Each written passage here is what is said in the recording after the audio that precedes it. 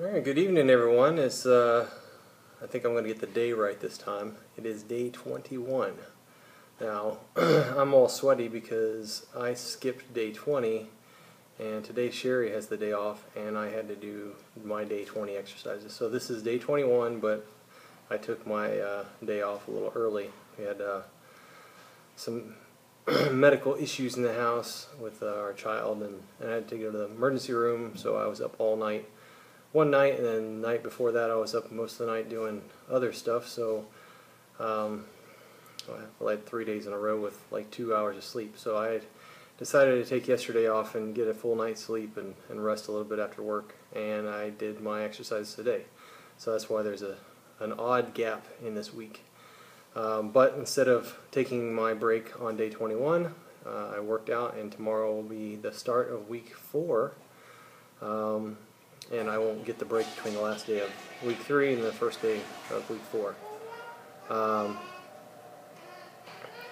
I did notice during the day, because today was plyometric cardio circuit, that I'm still having a hard time with my core strength when I was doing the ab exercises. There's an exercise during today where you're the second half of it. The first half of it is kind of normal stuff, cardio, and then when you get to the second half of today's workout, you start out doing basketball jumps, and then you do level 4 drills, which is you go down, do 4 push-ups, do some mountain climbers on the ground, stand up, go back down, and then you go directly into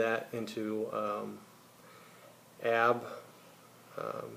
It's like you're down in a push-up position and you're bringing your knees up to your chest, going one side to the other. And then you go directly from that into mountain climbers on the ground, and by the third iteration of all that I was getting maybe 2 or 3, if any, repetitions, and I was doing what I could, but I just wasn't keeping up at all with the video. So definitely need to figure out why my core strength is so weak. And I knew it was because I've had 2 back surgeries in the past, and I never really completed any physical therapy after that, so my core strength has been really bad for probably like the last 10 years. So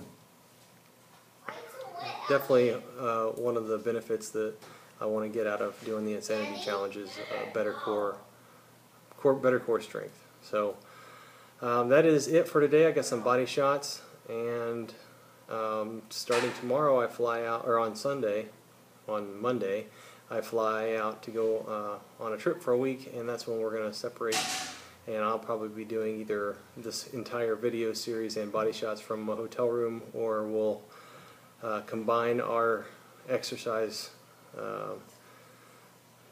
blogging or whatever from her pictures here and my video there, and try to put something together for you. And I also wanted to say that today we went over 200,000 views on YouTube. So I appreciate everybody sharing these videos, clicking the like and subscribe button. We've got almost 300 subscribers.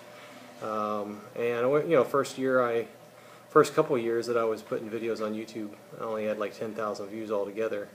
And in the last 4 months, I've gotten 100,000. So it went from 10 to 40 to 100 to 200 all in the last 8 months. So it's kind of fun. Just like I said, this is a hobby. I'm not doing it to prove a point or anything. It's a hobby for me, and hopefully it's something you guys enjoy watching. Alright, thank you, and have a good day.